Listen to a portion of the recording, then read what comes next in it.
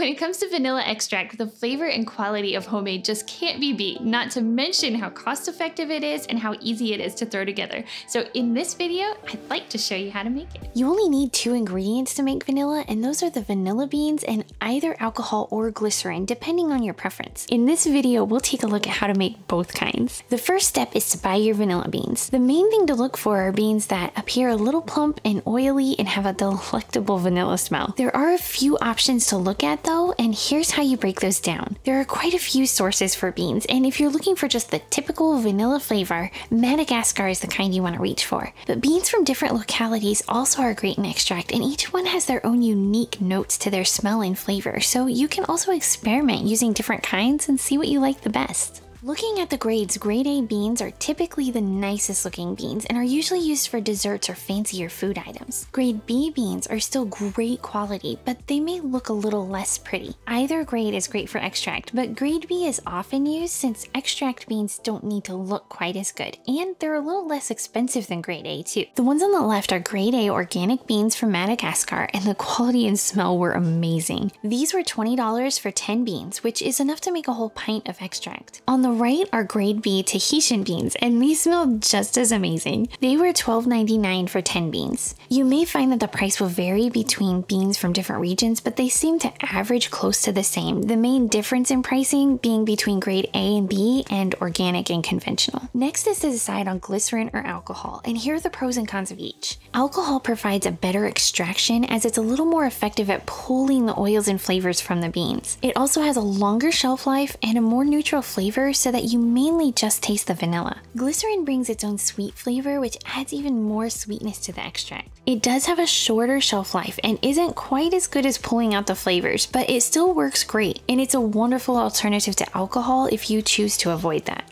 If you choose to use alcohol, vodka and rum are the 2 alcohols that are generally used. They both have a very neutral flavor so that they don't overpower the flavor of the vanilla. I personally like to choose a light rum since vodka is grain-based, but whichever one you choose, you want to make sure that you get at least 70 proof or higher. If you decide to use glycerin, just look for a good food-grade vegetable glycerin. I personally like to make sure it's palm or coconut based. Now that we have everything we need, here's how easy it is to make vanilla extract, starting with the alcohol base. The general rule for ratios is about 2 ounces of beans per 16 ounces of liquid. That amounts to about 10 to 12 vanilla beans. Grab your jar and lid using one with a nice tight seal such as a canning jar. Take your beans and slice them lengthwise down the bean. You just want to split them open to help release all that gorgeous paste and flavor inside. Place the beans in your jar, then simply pour 16 ounces of alcohol over the top. Put the lid on tightly, label with the date, and put it in a cool, dark place. Allow it to steep for a minimum of 2 to 3 months. The longer you leave it though, the stronger the flavor will be. Some people will even leave it up to a year before using it. Once it's ready, you can just leave the beans in and start using it as is.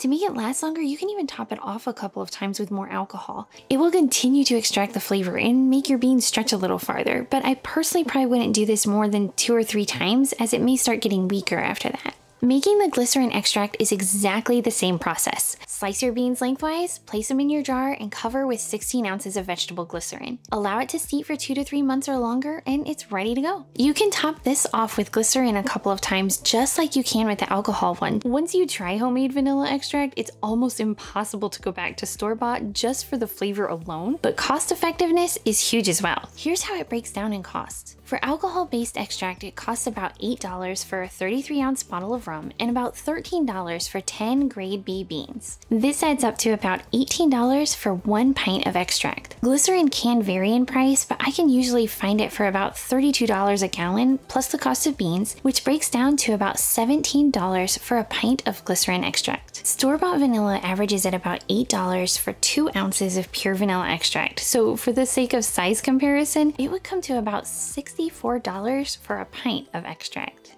So whether you make it with alcohol or glycerin, you can see that it's so easy to throw together, and if you could only smell it, you would probably agree with me that it is well worth the effort.